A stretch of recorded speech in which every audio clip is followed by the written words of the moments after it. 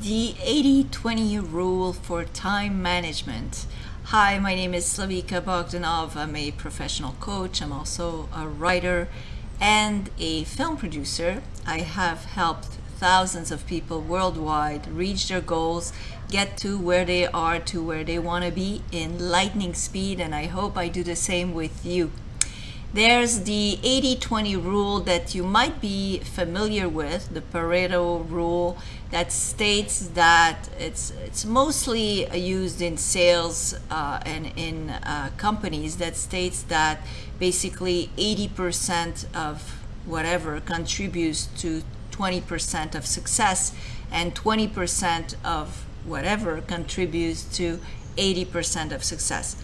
So the Pareto rule is used, for example, in sales, saying that if you have a sales team, well, chances are that 80% of your sales team will contribute to only 20% of your sales results, whereas 20% of your sales team will contribute to 80% of your sales results. The companies that grow and become more efficient and become more successful are the companies that can really know who is the 20 and who is the 80.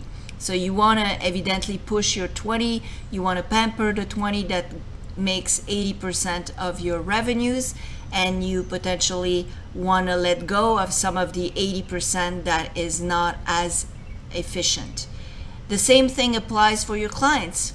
80% of your clients will bring 20% of your revenue, and 20% of your clients will bring 80% of your revenue. So it's best to know who the 20% of your clients are, because they are the ones who are those that bring 80% of your revenues, because those are the clients that you want to pamper, spend time with. And surprisingly enough, well, most of the time it's the 80% clients that only bring 20% of the revenue that also bring 80% of your headaches.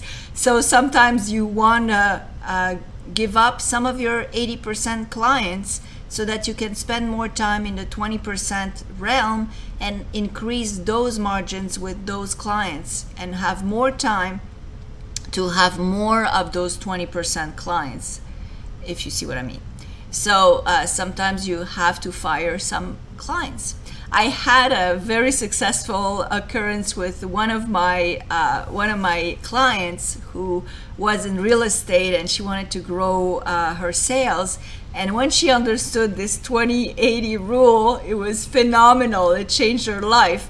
I was a little bit scared because she went all in. She decided to fire all of her 80% clients and focus only on the 20% that was bringing results, and she skyrocketed her sales. So I'm not saying for you to do the same and fire all your clients, but just to focus on that 20% who is the most successful.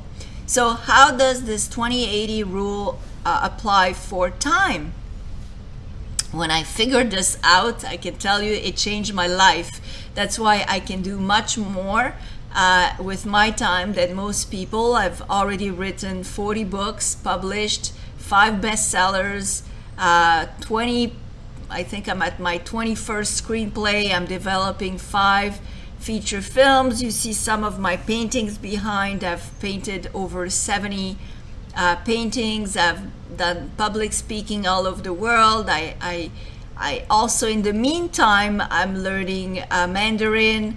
I also received a green card, so I have to fight for my immigration here in the US, a beautiful country that I love. And I had to travel, avoid hurricanes, etc., etc. So I feel that, and coach thousands of people, so I've helped really. I even saved some lives. I'm very proud and feel very blessed about that. And so you can too do a lot more with your time. And what is the point of having more time to do more things? Is because it's so much fun to have a lot of free time that you can spend however you want and not be always caught of running after time or being always late or not feeling like you have enough time to do everything that you want to do in the day. So It is so vital and important to understand the 20-80 rule in terms of time management. So what does that mean? It simply means that 20% of the time every day that you spend brings actually 80% of your results. No matter what results you want to achieve, whether it's your weight loss, starting a business, growing your business, achieving more sales, having more money, developing a better relationship with your loved ones or your friends, all of those goals, well, 20% of your time is actually serving those goals efficiently.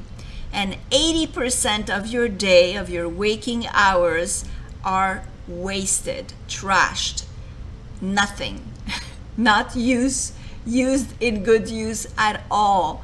And if you stop and think, even if you can feel a little guilty a bit, you'll know that what I'm saying is true.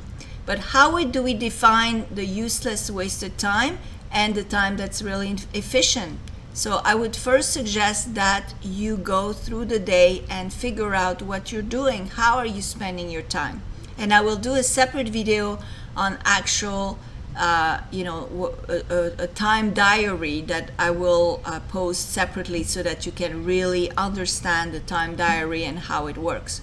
But if you are conscious just enough to know that you're wasting 80% of your time and you can do something about it, imagine if you just save a 10% out of that every day, how your life would change, because suddenly you would be able to do more of what's important, more of what actually matters, more of what actually brings you results, and do less of the things that are useless, less of the things that bring you down, less of the things that actually depress on the long term and are useless.